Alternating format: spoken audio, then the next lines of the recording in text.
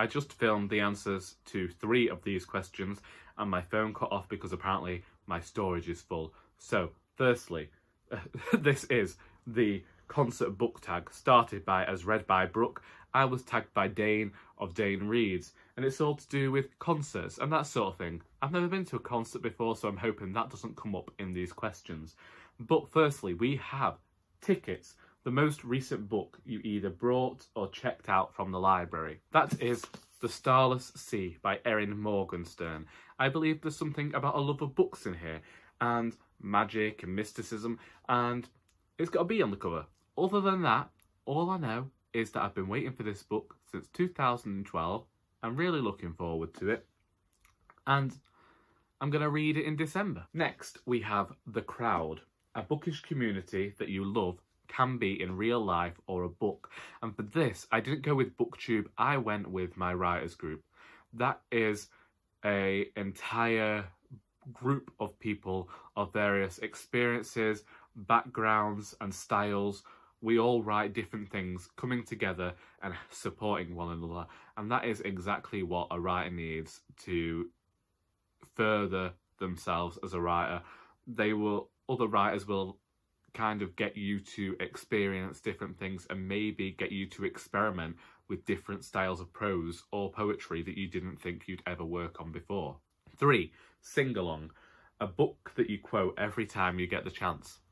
I don't quote books. I could not tell you a single book quote from any of the books that I've read this year, whether I've adored them or not. It's just not something I do.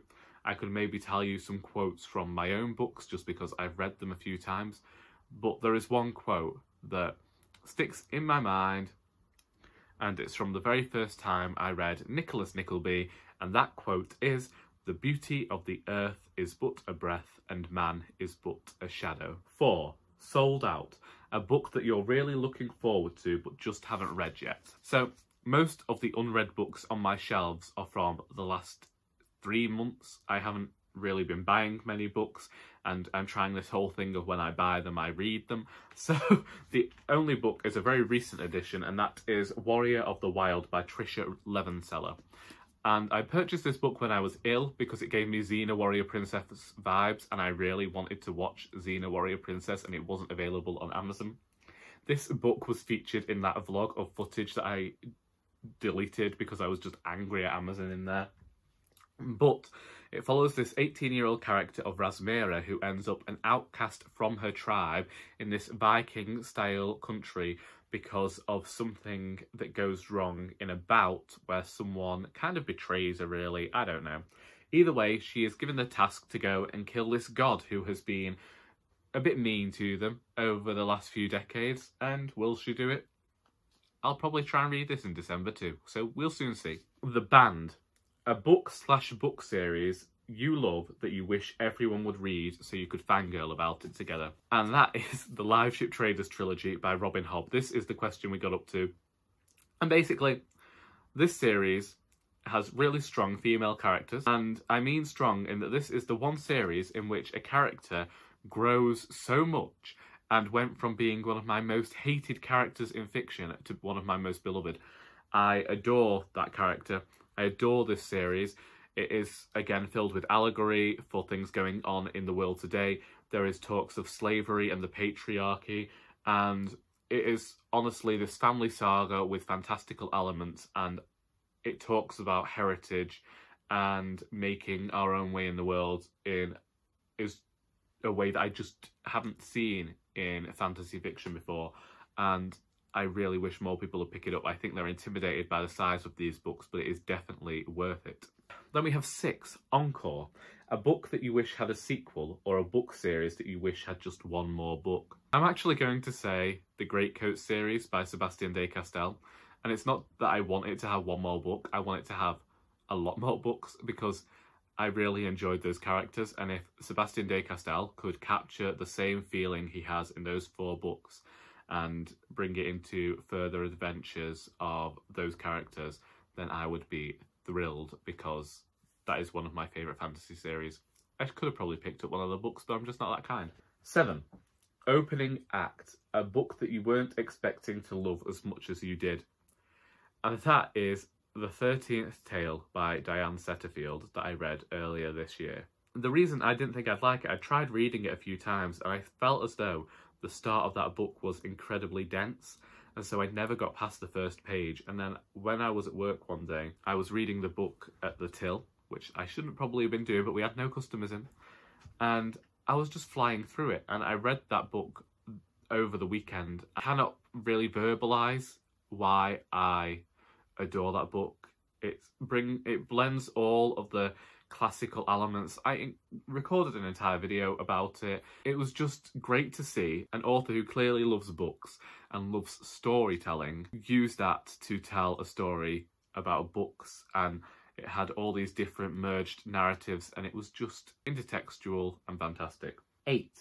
Merch table. One piece of bookish merch that you either own or want to own. Whilst I do own a bit of bookish merch about the place, you see, that map comes from the Witchlands series by Susan Dennard, and I have a little Funko Pop of something to do with Harry Potter. I have various bits of memorabilia around me. I don't actually care for bookish merch. It's always what other people have bought me, and I'm just not that type of person. I don't like dust collectors. So, yeah. I do have a Hufflepuff hat and a Hufflepuff scarf because my siblings got them for me and I'd feel mean not wearing them. But otherwise, they have a use. They're not just going to be sat around my bedroom collecting dust. And yeah. 9. Concert friend. A book that you bonded with someone over. And for me, as with many other people, it's Harry Potter. Specifically, Harry Potter and the Goblet of Fire. When I was 7 years old, no, when I was 6, at school, in year 3, they read us Harry Potter and the Philosopher's Stone. And I can't remember whether it was every day, but I definitely remember it being a Friday. And so I asked my mum for the book for my birthday. And it was around the same time as the Goblet of Fire came out. And we thought that this was just a bind-up of the first 3 books because of how huge it was. And I didn't own any books. We were poor. We were a bit tiny, impoverished and all that. And so I didn't own any books. And then my mum bought me this. And I took it straight over to my grandparents' house. And my granddad took it off me and started reading it. And then he had this off me. I think I took it on the Sunday. He'd read it by the Thursday. Then my mum went out and she bought the first 3 books. And I didn't get to see them either. And bear in mind, these were my birthday presents. And he read the first 3 as well. And he ended up very much invested in the world. And we would chat about them. And obviously the first film came out the year before he died. And so it's one of those things where I always wonder how he'd have felt about where the series went and all the stuff that keeps coming out that probably should have just stayed in the author's mind. But it's one of those things that makes me feel incredibly nostalgic, is to look back to when I first got this book and got to share it with my granddad. So that one. And then we have 10. Tour Announcement, a book that you cannot wait to be released. I don't know whether it has a title yet, but I'm just going to look forward to anything by Joanna Cannon. I just really adore her writing, and she always reminds me of Alan Bennett, classic British stories, and she has a way of writing that seems delicate but is really impactful. And so whatever she writes next, whatever she's bringing out, I can't wait for it. Now I have to tag some people. And for this video, I'm really sorry, but I'm going to have to borrow from Dane and go through my recent comments, and I will tag some people that way. And so, firstly, we're going with Book Seriously Man. Then Emma of Emma Rosen Books. Rosie Ravenclaw. Jason's Weird Reads. Tia and All the Books. Let's leave out Dane, considering he tagged me. Marissa Curtis. Doris of All the Books. Well, no, Doris of All the Books. Rachel of Rachel's Reading Corner. Okay, so a lot of you... Oh, Nicole of I Read Past My Bedtime. I just realised that I actually had it set to just comments I hadn't responded to. So I was wondering where all of you were. So I'm also going to be adding Kate Howe and Emily of Novelle Novels. And I'll also go across and subscribe to the people who I've just tagged, who I'm not subscribed to yet. Doing really well today. I'm going to go downstairs and I'm going to put a pot of coffee on because I've been recording for an hour and I'm getting a bit tired of it. So, you know, adore you all and all that, but I'm off. So, if you've read any of these books and would like to discuss them, please feel free to please feel free to do so in the comments. I hope you've enjoyed this video, and until next time, that is all.